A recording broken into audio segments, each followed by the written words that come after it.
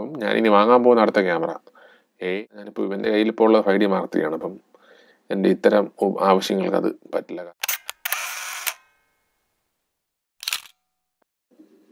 നമസ്കാരം, അടുത്തൊരു വീഡിയോയിലേക്ക് സ്വാഗതം. ഫോട്ടോഗ്രാഫിയാണ് വിഷയം. ഞാൻ കുറച്ച് ദിവസം മുമ്പ് ക്രിക്കറ്റ് മാച്ചിൻ്റെ ഫോട്ടോസ് ഇട്ടുന്നുണ്ടല്ലേ, അതിൻ്റെ ഫോൾഡേഴ്സിലൂടെ ഇങ്ങനെ കയറി ഇറങ്ങി നടന്നപ്പോഴാണ് ഇങ്ങനെ ഒരു വീഡിയോ ചെയ്യാമെന്ന് വിചാരിച്ചത്. അപ്പോൾ എൻ്റെ അടുത്ത ക്യാമറ ഏതെന്നൂടെ ഞാനിപ്പോൾ പ്രഖ്യാപിക്കുകയാണ്. ഞാൻ ഇനി വാങ്ങാൻ പോകുന്ന ക്യാമറ സോണി തന്നെയാണ്. സോണിയുടെ A6600. എൻ്റെ അടുത്ത് ഒരുപാട് പേര് വിളിച്ച് ചോദിക്കാറൊക്കെ ഉണ്ട്, മെസ്സേജ് അയക്കാറുണ്ട്, ഏത് ക്യാമറ വാങ്ങിക്കട്ടെ ചേട്ടാ, കണ്ണടച്ച് വാങ്ങാം, ബഡ്ജറ്റാണെന്ന് പറയാൻ പറ്റില്ല. മിക്കവാറും A63, 64, 65 അടുത്ത ജനറേഷനാണ്. അപ്പോൾ ക്രോപ്പ് സെൻസറിൽ ഫ്ലാഗ്ഷിപ്പ് മോഡലാണ് വരാൻ പോകുന്നത്. A6600 പുറത്തൊക്കെ ഇറങ്ങി ഇവിടെ വന്നു എന്ന് തോന്നുന്നു. ഒന്ന് അന്വേഷിക്കണം. ഞാൻ ഇപ്പം കുറച്ച് മുമ്പ് വിളിച്ച് ചോദിച്ചപ്പോൾ അടുത്ത ആഴ്ചയൊക്കെ തരാമെന്നാണ് പറഞ്ഞത്. അപ്പോൾ എനിക്ക് വാങ്ങാൻ പറ്റുമെന്നറിയില്ല, കാശ് റെഡിയാക്കണം, അത് വേറൊരു സംഭവം. അപ്പം ഞാനിനി വാങ്ങാൻ പോകുന്ന അടുത്ത ക്യാമറ സോണിയുടെ A6600. കണ്ണടച്ച് വാങ്ങാം, സൂപ്പർ ക്യാമറയാണ്. കാരണം ഫോക്കസിങ് ഒക്കെ ഏനേണ്ട പോലെ ആയിട്ടുണ്ട്. Focusing, continuous I face detection ഒക്കെ ഉണ്ട്, ട്രാക്കിങ്, ഒരു രക്ഷയില്ലാത്ത ക്യാമറയാണ്. അപ്പം 5D Mark III വെച്ചാണ് ഞാനിപ്പോൾ എൻ്റെ കയ്യിലിപ്പോൾ ഉള്ള 5D Mark III ആണ്. അപ്പം എൻ്റെ ഇത്തരം ആവശ്യങ്ങൾക്ക് അത് പറ്റില്ല. കാരണം കണ്ടിന്യൂസ് ഫ്രെയിം റേറ്റ് കുറവാണ്, ഫോക്കസിങ് ആണ് ഏറ്റവും വലിയ പ്രശ്നം. AI സർവേയാണ് ഞാൻ ഉപയോഗിച്ചിരുന്നത് ആ കളിക്കൊക്കെ. ഞാൻ പടം കാണിച്ചു തരാം. ഇപ്പം കളി തുടങ്ങിയ സമയത്തായിരുന്നു ഈ ബുദ്ധിമുട്ട് കൂടുതലുണ്ട്. കാരണം ഒരുപാട് നാളെ ശേഷമാണ് ക്രിക്കറ്റ് എടുക്കുക. ക്രിക്കറ്റ് ഞാൻ Mark III എടുത്തിട്ടില്ല, സോണിയിൽ എടുത്തിട്ടുള്ളൂ. അപ്പോൾ എടുക്കാൻ പോയപ്പോൾ ഉണ്ടായി, ഫസ്റ്റ് കളി തുടങ്ങിയപ്പോൾ തമിഴ്നാടിൻ്റെ ബാറ്റിംഗ് ആയിരുന്നു. ഓപ്പണേഴ്സ് മുരളി വിജയ്ക്കാണ് ബാറ്റ് ചെയ്തുകൊണ്ടിരുന്നത്. അപ്പം മുരളി വിജയൻ്റെ കുറച്ച് ഷോട്ടുകൾ ആദ്യം ഉണ്ടായിരുന്നു, അത് പലതും മിസ്സായി. എന്ന് വെച്ചാൽ നമ്മൾ 6-3 എടുത്തുകൊണ്ടിരുന്ന ആ ഒരു രീതിയിലല്ലേ നമ്മൾ കളി വീണ്ടും തുടങ്ങുള്ളൂ. കളി ലേറ്റർ പാർട്ടിലോട്ടായപ്പോഴത്തേക്ക് നമ്മൾ അഡ്ജസ്റ്റ് ആയി, അത് വേറെ കാര്യം. എന്നാലും കണ്ടിന്യൂസ് റേറ്റ് കുറവായത് കാരണം വളരെ സ്വീറ്റായിട്ടുള്ള മൊമെൻറ്റ്സ് നമുക്ക് മിസ്സാവും. അത് ബാറ്റ് ചെയ്യുമ്പോൾ ഒരിടത്ത് കോൺസ്റ്റൻ്റ് ഒരാൾ നിന്ന് ബാറ്റ് ചെയ്യണമല്ലോ. ഫോക്കസിങ് സ്പീഡ് പ്രശ്നം വരുന്ന വേറൊരു സ്ഥലത്താണ്. ഇപ്പം ബാറ്റ്സ്മാൻ കളിച്ചൊരു സിംഗിളിന് വേണ്ടി ഓടുമ്പോഴത്തേക്കും റൺഔട്ട് ചാൻസ് ഒക്കെ വരില്ലേ, ക്യാച്ച് ആയാലും റൺഔട്ട് ചാൻസ് വരുമ്പോൾ അട്ടർ പരാജയമായി, ഇപ്പോൾ പടം കിട്ടില്ല, നമുക്കൊന്നും ചെയ്യാൻ പറ്റില്ല.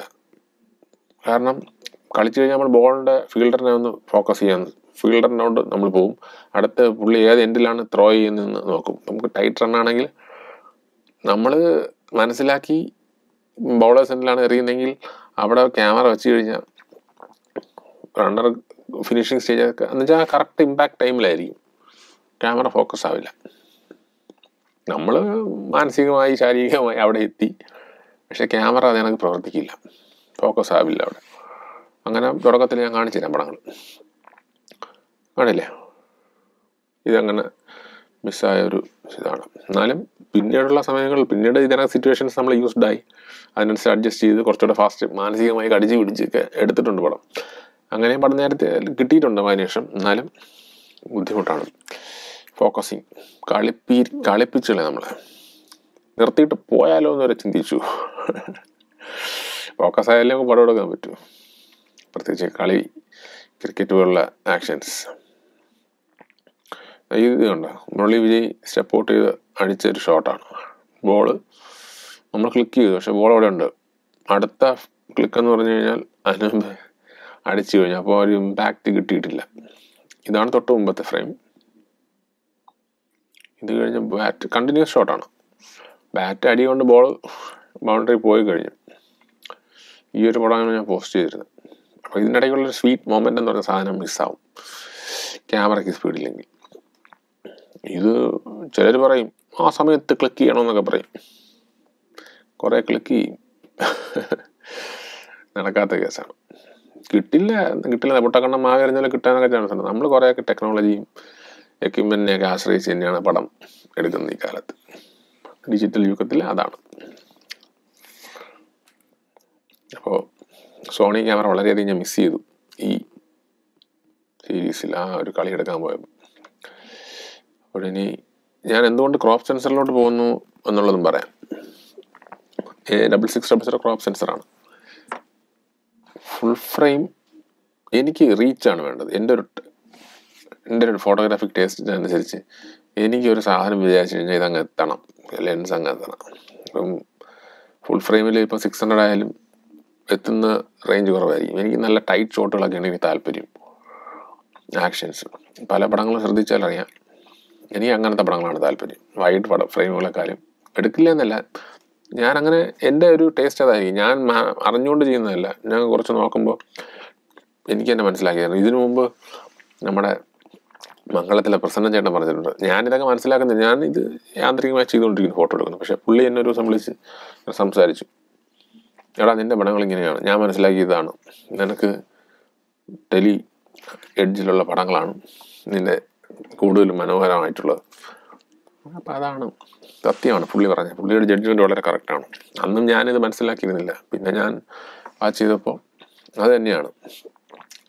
എനിക്ക് റീച്ചാണ് വേണ്ടത്.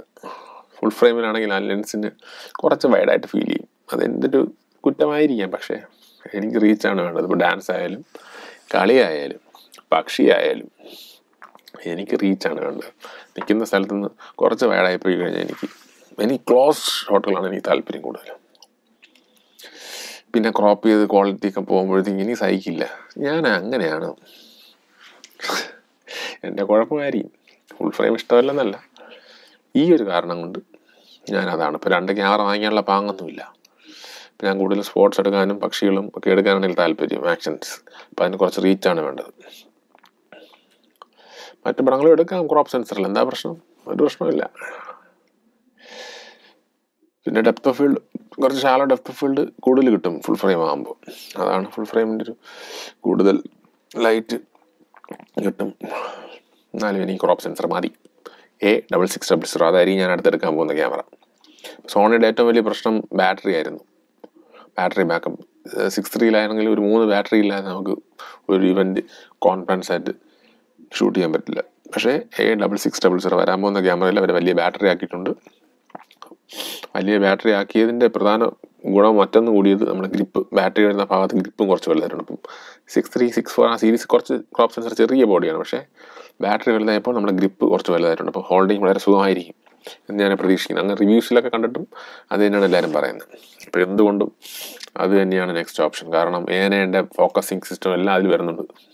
ഒരു കംപ്ലീറ്റ് പാക്കാണ് നമുക്ക്. A9 സ്പോർട്സ് വേൾഡിൽ ഇപ്പോൾ അവൈലബിൾ ആയിട്ടുള്ളതിൽ ഏറ്റവും ബെസ്റ്റ് സ്പോർട്സ് ക്യാമറ സോണിയുടെ A9. അതിൻ്റെ ഫോക്കസ് ട്രാക്കിങ്ങും കണ്ടിന്യൂസ് ഫ്രെയിം ഒന്നും ഒരിടത്തും ഇല്ല. ഹിറ്റ് റേറ്റ് വളരെ കൂടുതലാണ്. ഹിറ്റ് റേറ്റ് എന്ന് പറഞ്ഞു കഴിഞ്ഞാൽ ഒരു 100 പടം എടുത്തു കഴിഞ്ഞാൽ 99 പടവും ഷാർപ്പായിരിക്കും.